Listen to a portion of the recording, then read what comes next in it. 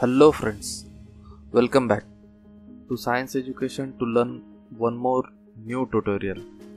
In this tutorial, we are going to learn about pressure measurement devices. So friends, pressure measurement is very important thing in industries like measuring steam pressure coming from boiler or in oil and gas fields. It is important so as to avoid any leakages and explosions.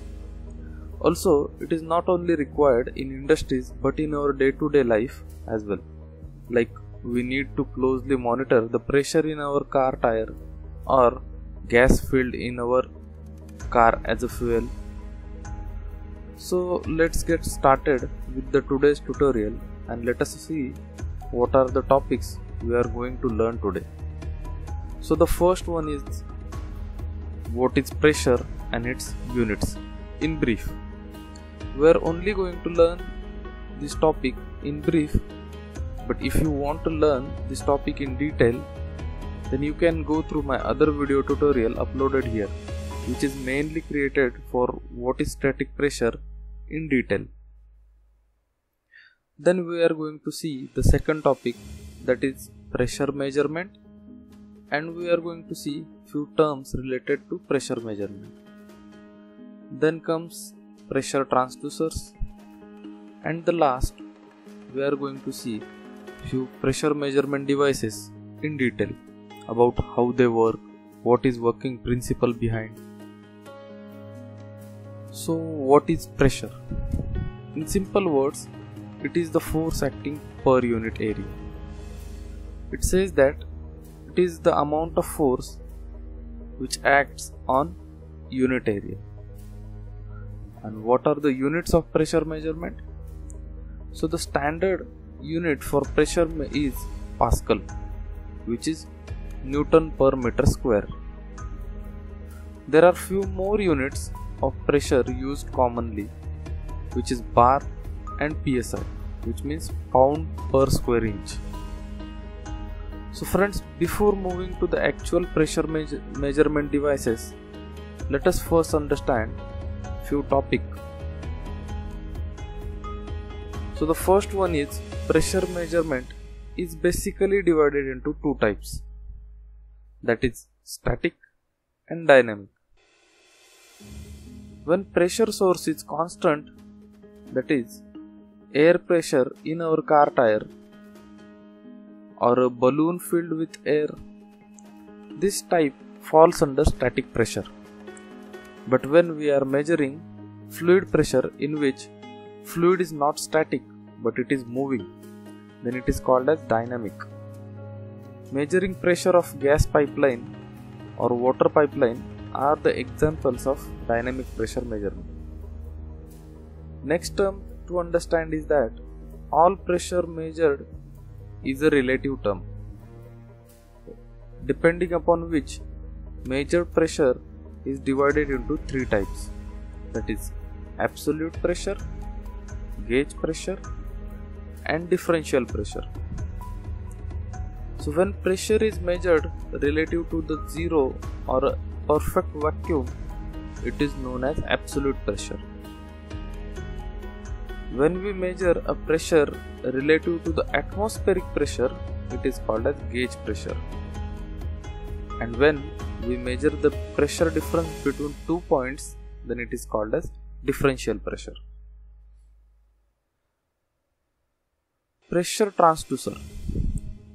It is a device that converts one form of energy into other form. So we can use this device for pressure measurement. Since it converts one form of energy into other, we can use this to convert pressure energy into mechanical or electrical signals, and these signals can be measured. So depending upon the output signal, these transducers are divided into two types. First one is mechanical and second is electrical. Few examples of mechanical transducers are bourdon tube or bellows, and in electrical transducers pressure energy is converted into electrical signals, and few examples of electrical transducers are strain gauge, capacitance gauge, or piezoelectric gauge. So let's see how bourdon tube gauge works.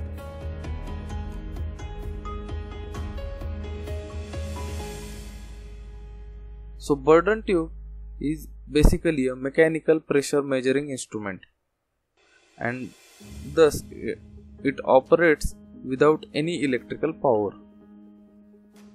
Bourdon tubes are radially formed tubes with an oval cross section. The pressure of the measuring medium acts on the inside of the tube and produces a motion in the non-clamped end of the tube. This motion is the measure of pressure, and it is indicated via the movement of needle. Next device is manometer or tube manometer. So in manometer, it is the device in which column of suitable liquid are used to measure the difference in pressure between 2 points or between a certain point and the atmosphere. One end of manometer is connected to a pipe or a container having a fluid whose pressure is to be measured, while the other end is open to the atmosphere. The lower part of U-tube contains a liquid which is immiscible with the fluid of which we are measuring the pressure, and it is of greater density than that of the liquid. This fluid is called as manometric fluid. Manometer basically works on hydrostatic law, that is, hydrostatic pressure exerted by a liquid column. In manometer, unknown pressure is determined by balancing it against some known pressure or vacuum. Now let us see few of the electrical pressure transducer. So the strain gauge. If a metal piece is subjected to a tensile stress, the metal length will increase, and thus will increase the electrical resistance of the material. This principle is used in pressure measuring devices.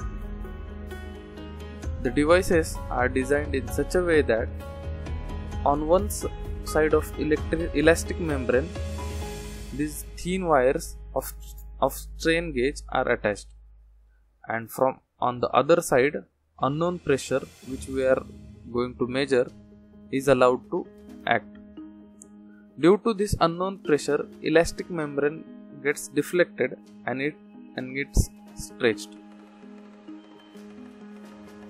The strain gauge, which eventually changes the resistance of strain gauge. So when elastic membrane gets stretched, it eventually stretches the strain gauge or thin wires which are attached on the other side of elastic membrane. And due to this stretching or strain in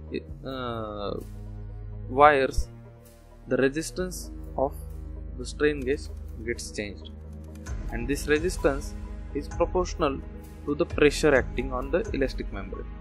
So in this way we can measure the pressure using strain gauge. Next one is capacitance transducer. The capacitance transducer is nothing but the capacitor with variable capacitance. The capacitive transducer comprises of two parallel metal plates that are separated by the material like air, and when the distance changes, the capacitance also changes. Now this gauge is designed in such a way that when unknown pressure is applied, the distance between two plates varies, and eventually the capacitance as well. And by measuring these changes in capacitance, we can measure the pressure. Now the last type of electrical transducer, that is piezoelectric transducer. Piezoelectric device takes advantage of electrical properties of crystals such as quartz. These crystals generate an electrical charge when they are strained. So these crystals are arranged in one conducting element, and when pressure to be measured is allowed to strain this conducting element, some charge gets generated in conducting element, and this charge which is generated is proportional to the strain which is occurred due to the applied pressure. So in this way we can measure the pressure using piezoelectric devices. So friends, this was all about the pressure measurement, and I hope you have understood the topic well. So don't forget to subscribe my channel for more such tutorials. And if you are having any doubts, please comment below. Thank you for watching.